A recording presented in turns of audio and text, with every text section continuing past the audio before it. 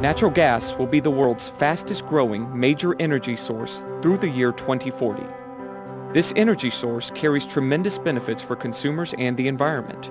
It is versatile, clean-burning, and abundant.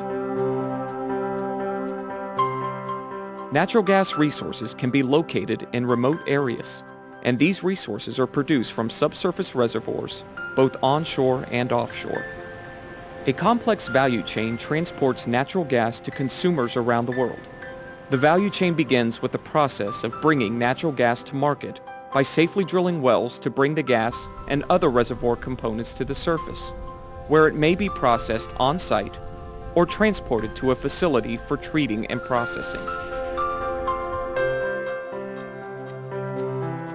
Natural gas extracted from subsurface reservoirs can contain non-hydrocarbons, including hydrogen sulfide, nitrogen, carbon dioxide, and water. The treatment processes remove these components from the natural gas. A solvent is used to absorb carbon dioxide, hydrogen sulfide, and water. Heavier liquids are removed from the lighter gas for separate processing. Water is removed, and the remaining natural gas is ready to be cooled into a liquid. Depending on the source of the natural gas, it may need to be transported to a liquefaction facility. The gas is transported by pipeline and can travel hundreds of miles or just a few feet to a liquefaction facility. This depends on where the gas treatment facilities are located relative to the liquefaction plant. The liquefaction plant cools the gas to -260 degrees Fahrenheit, or -162 degrees Celsius. As the gas cools, it is reduced to 1/600th of its previous volume.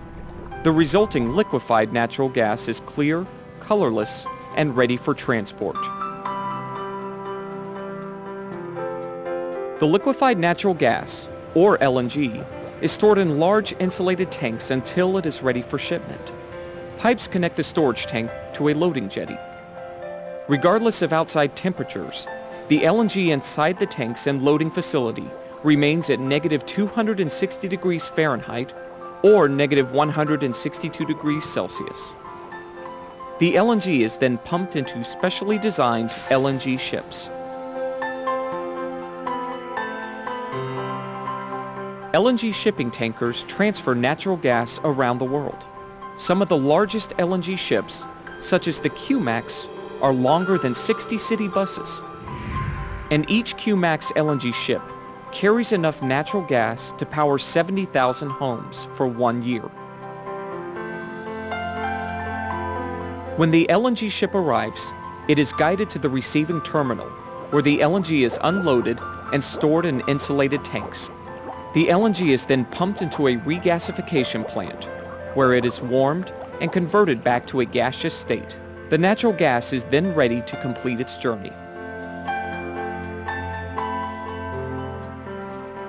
A network of pipelines delivers the natural gas to power plants where it is used to generate electricity for urban areas, to industrial facilities for the manufacturing of steel, automobiles, and chemicals, and also to homes and office buildings for heating, cooking, and drying clothes.